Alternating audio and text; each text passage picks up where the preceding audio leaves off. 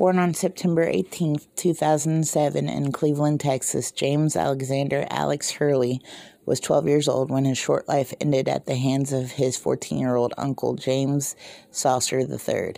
His parental grandmother, Patricia Trish Batts, and her husband, James Saucer Jr. Alex had lived with his grandparents and their children, including James III, 18-year-old Madison Saucer, and 6-year-old Hunter, for about 2 years. Alex's mother, Alicia Davis, lives in Texas along with her husband, Jesse Richardson, and Alex's brother, Austin Cameron.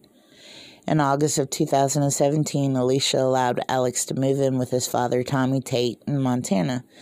Alicia's family said the move was to facilitate Alex getting to know Tommy better. Other resources report that Alex had requested to live with his father. Tommy was paralyzed in an accident in 2014, and unfortunately in 2018, Tommy died, reportedly due to complications caused by his accident and recent related surgeries. His mother, Patricia Batts, took Alex in. Although Alicia reportedly tried multiple times to contact her son, Patricia stonewalled any kind of communication between Alex and his mother. Patricia, her husband, and James III told investigators that Alex's behavior became increasingly problematic after his father died, escalating further within the month before Alex's death. They said Alex had a tendency to harm himself, including hitting himself repeatedly in the head and running headfirst into walls and steel doors, and reported hearing voices telling him to rape and kill members of the family. Patricia also claimed that Alex, who she said was suicidal in the past and threatened to take pills, became drunk on alcohol and stole items from the family and from local stores. Patricia, Madison, and James III all told police that Alex would scratch himself to the point of bleeding and would then constantly pick at his wounds, leaving open sores that refused to heal. In September of 2019, Alex was pulled out of public school in West Yellowstone to be homeschooled. On February the 3rd, 2020, Deputy Matthew Stubblefield from Gallatin County Sheriff's Office responded to a 911 call from the Saucer home at 325 Buffalo Drive in West Yellowstone, Montana, reporting the unattended death of a 12-year-old. When detectives arrived, they found multiple wounds and contusions covering Alex's emaciated body. Other injuries included severe bruises on his buttocks that could have been caused by a paddle. Other posterior contusions and a large gash on the back of his head were not consistent with the self-inflicted injuries the family reported. Detective Sprinkle observed that the gash on the back of Alex's head did not appear consistent with running into a piece of furniture. James III told police that during the last week of January, Alex sustained the injury to the back of his head when he ran into the corner of the family's entertainment center, causing the gash that bled really bad. The family told investigators that because of Alex's erratic behavior, they watched his every move, even having a member of the family stay up at night to ensure Alex did not harm himself or someone else. According to the alleged murderers, James III had woken up during the night of January the 27th and found Alex standing over Patricia with a knife. James III tackled Alex, punching the younger boy multiple times in the head and body. James III stands 6 feet tall and weighs 300 pounds. Alex was approximately 5'3" and weighed 103 pounds at the time of his death. Patricia described the fight on January 27th as a bloodbath. During interviews with police, the family said that multiple times they had used a wooden paddle to hit Alex as punishment. James III denied ever using the paddle to hit Alex in the back of the head, saying he usually hit the boy's buttocks with the paddle. A photo of which was found on Patricia's phone. Patricia said that James III and Alex last fought as recently as February 1st, but James III said the fight on January 27th was worse and that he beat Alex pretty good during that incident. Patricia told police that her son had hit Alex with his fist, denying the paddle was employed during that attack. She claimed that on the night of February the 2nd, Alex slept on the floor in the living room, mumbling and moaning throughout the night before she found him dead the next morning. Madison, Alex's 18-year-old aunt, told detectives that she had been out watching the Super Bowl with friends that evening, returning home to find someone else asleep already. She said that Alex was asleep on the living room floor. Her mother, Patricia, was asleep nearby on the couch. To her knowledge, she told police no altercations took place after she arrived at home, but she said that she had texted friends that night saying that she thought her brother had killed Alex. An autopsy conducted by Dr. Sunil Parshar at the Montana State Crime Lab in Missoula revealed that Alex died from blunt force trauma to the back of the head. Bats confirmed that neither she nor her husband ever sought medical treatment for any of Alex's injuries. On February 6, detectives searched the cell phones belonging to Patricia, her husband, her daughter, and her 14-year-old son, and found a plethora of video recordings showing that young Alex endured unfathomable abuse while living with his father's parents and siblings. Video footage obtained during the investigation portrays a family gleefully engaging in torturing the 12-year-old boy on multiple occasions. The videos include a lot of disturbing details. In a video recorded on December 12th of 2019, Alex does jumping jacks while holding his buttocks, tearfully crying out that he has to go to the bathroom. Patricia's voice is heard in the background mocking him. On January 10th of 2020, Alex was recorded standing near the garage door, bent over at the waist with his head in his hands as he rocked back and forth, moaning and repeating the word no over and over. A video taken 2 minutes after that one shows Alex crying, saying, "Ow, it hurts so bad." And yet another video from the same day, this one on James III's phone, a larger male is seen hitting Alex with a piece of wood while Alex sobs out, "I fucking hate this." He is also heard on the video screaming about committing suicide. Several other videos show Alex being forced to do jumping jacks as punishment or to sit against a door or wall in a squatting position. In one video recorded on James III's phone, Alex is seen wearing only a t-shirt while the rest of the family wears coats. This video was texted to James Jr. along with the message, "He ain't limping, see, I told you." A day later, James III texted his mother, "Dad said don't let him pass out from hypothermia." In videos from January 17th, Alex is seen with cuts on his face and wrist. Another shows him standing in front of a fan wearing only his underwear and Patricia berating him in the background. "Oh, you're not even a human. You're some kind of thing." A video from January 23rd on Patricia's phone depicts Alex pinned between the living room wall and the couch, shirtless, with his arms in the air over his head. Red marks and injuries to his shoulder are visible. When Alex rests his head against a window frame, apparently starting to fall asleep, Patricia snaps, "Wake up, get your fucking head off there."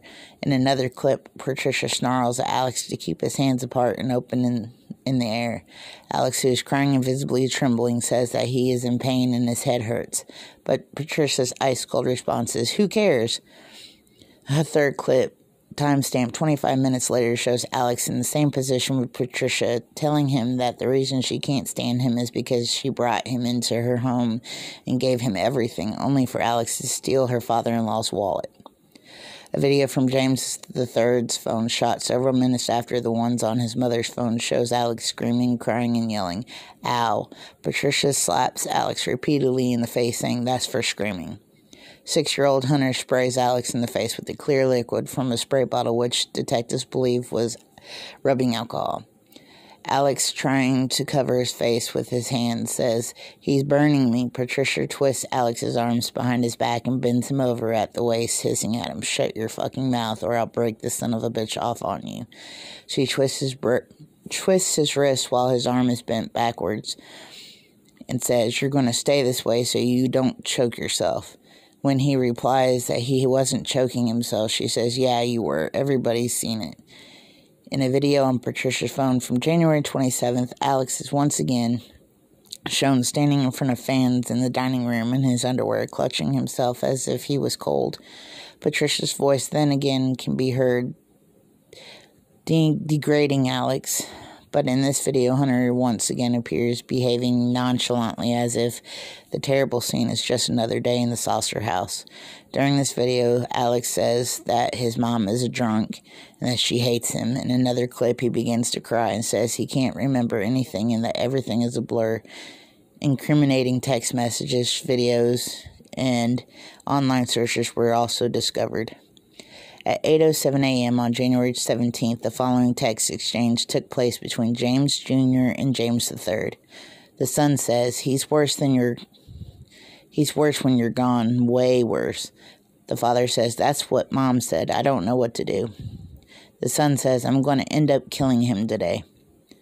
On January 27th, the 14-year-old performed a search for what was the longest coma.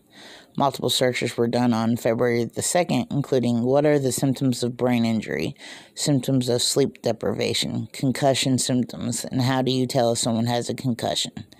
A photo on Madison's phone indicated that Alex had the gash on the back of his head, supposedly from running into the entertainment center on January 27th, as early as January the 23rd. Bjorn Boyer, Deputy County Attorney from the Gallatin County Attorney's Office, described the events leading up to Alex's death as systematic torture and beatings. He said that the family later admitted exaggerating Alex's mental health problems. Detectives also searched the family's home multiple times. During the initial search, they saw a head-sized indentation in one of the walls with traces of blood nearby. During a later search, forensic evidence was located showing that large amounts of blood had been cleaned up from the floor and various surfaces.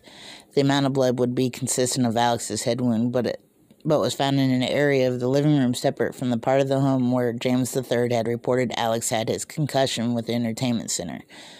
During their police interviews, the whole family denied even seeing a large amount of blood present in the home. Also found during the detective search was the fact that most of the food in the house was locked up so Alex could not access it. Video footage from 2 years prior to Alex's death showed a healthy and well-fed boy, according to the court documents, while at the time of his death he weighed just over 100 pounds. During interviews, the family disclosed to police that Alex and James III frequently fought. Patricia told police that during the Super Bowl on February the 2nd, she was asleep, awakening to her 14-year-old son, James III, hitting Alex with a paddle. 4 people have been charged in the connection of Alex's death. 48-year-old Patricia Lynn Betts, 47-year-old James Danny Saucer Jr., and 14-year-old James Danny Saucer III have been charged with felony deliberate homicide by accountability. The fourth person to be charged in Alex's death is 18-year-old Gage Roche, a friend of James III. Gage had been charged with felony assault on a minor after detectives identified him as the man seen on one of the videos beating Alex with a wooden paddle. Gage's grandmother spoke with KBZK to express her shock. Once I found out, I'm like, oh my God, Brenda Reed said, it's a punch in my stomach, you know. I knew nothing until yesterday when I got locked up. Brenda attended court on February the 14th in support of Gage, along with his girlfriend, Brooklyn. He's like a gentle giant, Brenda said in disbelief. It just boggles my mind. I was blindsided. He's the reason I get up in the morning. He's the reason for me living. She told a reporter, I hope this is a turning point and he grows up. Court documents indicate that detectives relocated Gage after he defended the Saucer family on the Gallatin County Sheriff Office's Facebook. It is unacceptable to strike or otherwise brutalize a child, Prosecutor Boyer said in court. There's 2 instances that at least allege in here. If he is convicted, Gage would face up to 40 years in prison. In court on February 13th, James III admitted to kicking Alex repeatedly in the head approximately 24 to 36 hours before he died, which is likely what caused the boys' death. Patricia's close friends who wanted to remain anonymous said before it was confirmed to me personally that it was them, that this was my friend that did this. I couldn't help but go to what this was like for him and how scared he must have been. Speaking with KRTV, the friend said she knew Patricia had reached her breaking point. I knew something was wrong, and I encouraged her repeatedly to get him some help and have him put somewhere, and she just really expressed that she just did not like him at all. This story broke my heart. If you see or you know of alleged abuse or neglect, please reach out to the Child Abuse Hotline. You could save a child. Be the voice.